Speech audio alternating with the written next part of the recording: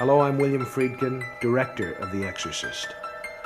The Exorcist is a film about the mystery of faith, and I think the fact that it's endured for more than 25 years now is due in large part to what it leaves you with after you've seen the film. Welcome, listeners, to another episode of Mum, Movies and Me. This is a series of podcasts where me, myself, Bob Noble, and my mum, June Noble, look back on the popular film. How are you today, Mum? Fine, thank you. This is the second part of the Exorcist podcast. If you'd like to go back and watch the first part, this is our thoughts after seeing it again. This is the first time you've seen it in how long, Mum? Well, since nearly 20 years, Bob. 20 years. Mm-hmm. Has your opinion changed since that watch? No, I don't think so, no. I mean, I still really enjoyed it. I still found it frightening. I still found it a very, very entertaining film, and I found it a very well-made film. We watched it in the dark. Yeah. Did that help at all? Did that kind of add to the atmosphere or anything like that? Probably did, yeah. I mean, it was a remastered copy, wasn't it? I think the audio was redone as well. Right, yeah. Did you like the little intro bit? I think we're going to use that in the podcast. Yeah, quite liked. I mean, it was quite an intelligent introduction. It wasn't sensationalised. He looked a bit old-fashioned with what he was wearing. Yeah, I think that was for the 1998 remaster. I think so. Did you, when you saw that, did you get a little bit angsty watching them and kind of hyping it up? Because this was just before we started watching it and this intro started. Of course. I think it did help. I think his introduction was worthwhile. And kind of maybe for people who haven't ever seen The Exorcist. Probably, yeah. Looking at it again, can you see why it was so controversial at the time?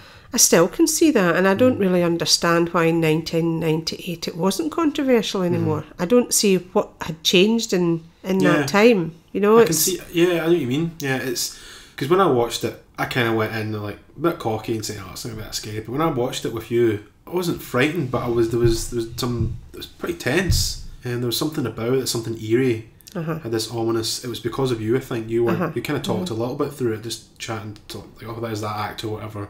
But there was something there. It's a powerful film. Definitely. How well is it aged to you? I still think it looks good. I mean, it obviously looks older, and in the clothes that they're wearing, the actors have obviously aged or died since it was made. I think partly what I enjoyed the first time and the second time was how young and innocent she looked. I think Reagan. That was really, really important. Yeah, I always forget what she looks like before, because every time I see her, you obviously see her with the scar, the pale face, and the green, whatever it is, the eyes especially. But she's a very good looking little girl. She's a very, very pretty young girl, and not good makeup on. She's fresh. And obviously the role by Ellen Burstyn. I mean, she was fantastic. Did you believe the relationship between Reagan? Totally. I think at the very beginning when they're talking, and it wasn't like staged, because the three of them, there was interlapping when they were talking, which would normally happen in a conversation. It wouldn't be as it usually is in films. And even at the time, the first time I saw it, I found it credible. Yeah. The relationship, and I found it quite natural. Yeah, the dialogue, especially between them. And the only thing I will say, they do have. It seems a little bit too perfect. Chris's character is very protective of Reagan.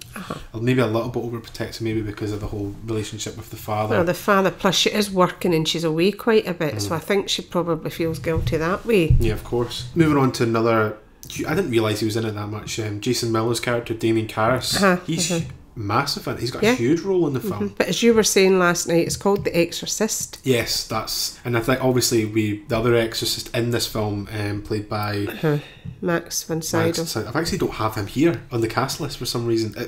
Even though he's in it, he's one of the first characters. He's not actually in it that much though. No, but he's a very important character, obviously. Max von Sydow knew it was coming. He knew that he was going to be called upon, and as we spoke before, I don't know how they made him look so old when he wasn't. He couldn't have been that old. We'll have to look up and see, because he looks old in everything you see him. That's the one thing I think of when they do that to an actor like Ian McDiarmid as the Emperor in Star Wars.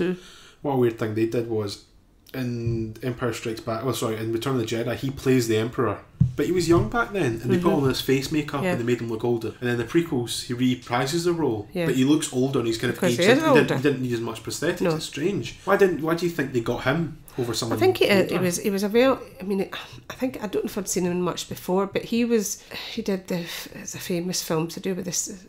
I can't remember what it was called. Something to do with talking with God. I can't remember what that was called. He did. So he had that. He's obviously foreign. He's not an American actor. He's don't know if he's Swedish or what he is. He has some kind of Scandinavian. He had a reputation as a good actor. He's also very tall. He seems probably a stage actor. That's probably what it is. You think so? I feel as I don't know for sure, but I just feel as if he has a gravitas. I think he did Ingmar Bergman films, but I could be wrong. Move on to another cast member, Lee J. Cobb, as Lieutenant William Kinderman. He's quite good. Excellent. Again, a very credible actor, but I felt the way he played it was a wee bit like Columbo, kind of pretending. No, he would skirt round about things, but really he was going in for the kill. But he did it in such a way, and the relationship between him and Chris and Father Karras was very good. And I realised when he's a film buff, tries to ease his way in by kind of commonality. He says to Damien Karras, "Do you like films and stuff?" And he does that the same thing with Chris. Like he obviously knows that she's an actor, famous actor. Do you think that autograph was genuine? It's just something about it. I don't know. It was very strangely done. I don't know why he was getting her to. I think it must have been. Why else would he want her signature? Yeah, of course. I just thought it was one of those kind of detective bits where they take the autograph and realise, but it was just the way he did it. I just thought it was just to soften the character and make him look. I mean, I don't think he was a harsh character, but he was a smart character. Yeah, of course. Jack McGowan as Burt Dennings. Very short role. Very, but memorable. You remember him. Totally memorable. What was the thing he said? What was the? Do you know what she did? Your cunting daughter. I didn't realise that, because I was watching it back, I thought that was the demon's voice. Oh, no, that's Burke. It's Burke that's talking. Obviously, he doesn't have much, but he's obviously, I think obviously the way they put him in, because he's got the English accent, that's why you can determine, if they had him as an American actor, you would not know that was him speaking through her, or supposedly speaking. But he did have a way with words. Yeah. Kitty went as Sharon Spencer, quite a small role. An important role, I think. Yeah. She kind of edged her way out towards the end. I think she shows back up in the end to kind of see them goodbye. They go to Europe. What do you think about the music? Oh, obviously the music at the time, Tubular Bells. I mean, everyone knew that music. I don't remember what other music was through. That's what was interesting. Somebody was telling me recently that the person who was doing the score got kicked off quite late on in the film, and William Friedkin was obviously mad with it. He was like, I think he was upset with the score in the first place, but now he was kind of in a ditch where he was like, I have no score for my film. But that actually really works. It does. It's one of those, it only shows up a couple of times at the start and at the end. There's a little bit, but it's not the same type of music. Kind of reminds me like No Country for Old Men. Turning a negative into positive, the no music part just helped. I think the music wasn't overpowering. I think it was quite subtle. Quite funky. Like even I think heavily inspired, like Halloween. Sometimes I get those confused. What about lighting? How did you think the? Well, I think as you and I were watching it last night, it wasn't so much the lighting. I mean, obviously there's quite a lot of browns and kind of golds, and obviously the lighting on their faces. You could see the pallor coming through, whether it be Reagan or whether it be Chris. They like to highlight how pale their face is. And even Merrin, his colour obviously near the end. The only thing is though, the one thing I will say about his character, like the hair. I feel as if there's something weird with his hair. I don't know what it was. Probably dyed it because he probably wasn't that colour. Yeah, it didn't probably look right. Brown hair. Moving on from that, actually, the special effects. What do you think of those? Well, I still think they stand up. I mean, there are times I remember seeing it at the beginning and I thought her body doesn't look like her body. You highlighted that when we watched the bit with the... When it's Save Me or Help Me. And it's the engraving the scars. Yeah, that was a bit plastic looking. And also when she was elevating off the bed, she looked fatter. Right, okay. I didn't really... Well, maybe there was probably probably they had to, I don't know... holster her up and she had like a... probably, yeah. Like a holster. And I remember when I first saw it, realising that didn't look right. And obviously there was other times where you saw her from behind and it wasn't that actress. But there's some things that she shouldn't have been doing anyway at her age. Yeah, that's the one thing you highlighted. That film, The Exorcist, could only be made during that time. When it would not be allowed now. Yeah. Not with a girl that age. And also the refrigerated room. It's not a hugely health and safety problem, but it adds to the film. Well, it certainly worked. You could tell they were in a freezing cold room. It wasn't pretend. No, it was. You even talked about the smell. I didn't get a lot of that. I know obviously in the book I did because of the book, I think. The vomit, I didn't. I think though the vomit is very green. It is. It never changes colour. Most people's vomit changes colour over time. Oh yeah. Right. Okay. I just think. I mean, bile. That's supposed to be bile, but bile can go from pale yellow right through to dark grey. Yeah. So it wouldn't always be pea green. But maybe it was something to do with the lighting. Maybe they did it once and they couldn't get the colour right and they couldn't really see it or highlight it. They obviously liked the pea green effect. I think though, it's iconic now, I suppose, that scene, that pea green vomit bit.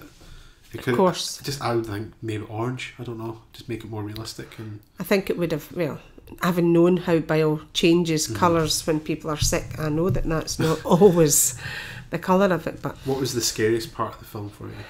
Again, I didn't like the sniggering. It wasn't the end, but this the side of the bed when she was sniggering. Yeah. That I found quite frightening. Because she was underplayed.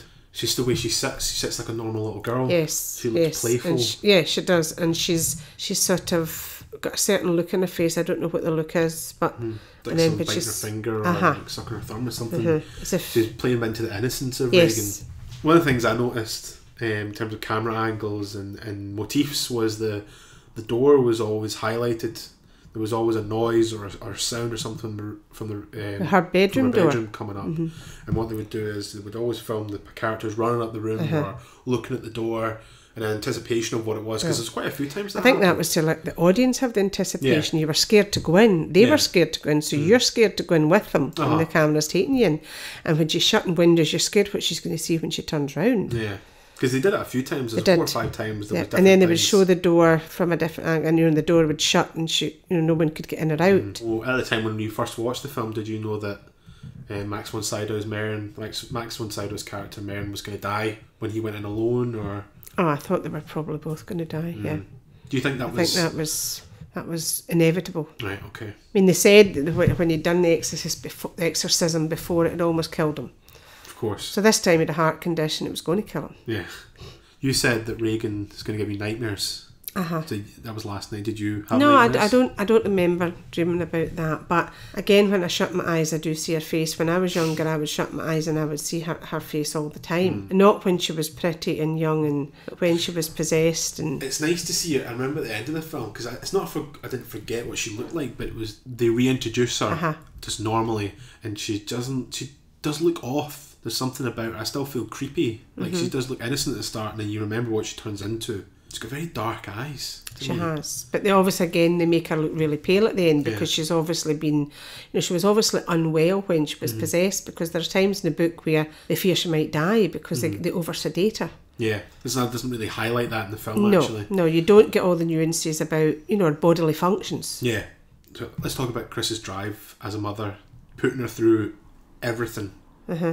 All the tests, you mean? Yeah. Do you think that was important to see all that? I think so. I think at the time, I mean, obviously I didn't know much about medical stuff at that time, and I thought, my goodness, that must be really sore getting... I mean, it's obviously that was a noise mode of these... They do, there's a huge amount of sound played into this. There's a lot of... In the start of the film, when they're in Iraq, the people... like winging away, and I don't know what it means, but like there's something about hitting and unearthing, I suppose. I suppose that's what it is, about unearthing it. But even later on, when he's still in Iraq, when he's in the bazaar, there people are... That's right, there's 3 of them doing it. Blacksmiths or something that are doing it, and there's something very, about that. Very loud. I just really like the fact that the build, as you said, when we first watched the first half, it was about an hour in, and we hadn't really seen much in terms of... No, but that's what I've always said. That's why I found it a believable film, because it doesn't do what most horror, or if you want to class it as a horror film, does, and straight in, after 2 minutes somebody's dead or something's happened. It certainly took a long time to get to it. Was the kind of early stages, even when Chris goes up the stairs, he goes in and checks on Reagan. I think it's just after she's peed her pants, she's peed in front of the room of our actor friends, and the window's open. The camera kind of pans down and we see Reagan's face, and she's wide awake. And there's something happening something's inside. Happening. Yeah, of course. Just that look. She just looks. She doesn't turn around and say hello to her mother. She's just comatose. There's something wrong with her. So that's, you watched it back when you first saw it. You saw it again in 1998, and that's the first time you've seen it in 20 odd years. Yeah, 20 years. 20 years. I still find it's one of my favourite films of all time. Do you think you could watch it again now? Like, I could still watch it and enjoy it, yeah. I don't want... No, I'm not watching it again. I still remembered, as we were watching it, I still remembered some of the dialogue. as you noticed. You brought that up. You did. You could I recite did. lines. I knew exactly what they were going to say at times. So I don't know how many times I saw it at the beginning. I must have seen it more than once or twice. I don't remember. I'm glad we watched it. Yep, I so am I. think that it was something that I wasn't really sure on if I would watch it again, and I would underappreciate it, but I actually do appreciate it. I'm glad you watched it again with me. I wasn't actually sure if you were going to, because you'd be quite scared, but you could watch it again. I could, yeah. I'm not going to, but I could. 20 years and I might watch it again. But it hadn't lost anything for me, which is, It's a tribute to how good. powerful that film is. Like, good. I think modern audiences maybe don't see the same way, but there is something. Oh, they definitely don't. As a lot of people I've I spoken want to see it in the cinema now. they don't understand what all the fuss was about. And I don't understand why they don't understand. Right, we'll wrap it up there, guys. Okay. Thank you very much for listening. Thanks again for joining, Mum. Thank you. Thanks for listening, folks. I'll see you all later. Bye. Bye.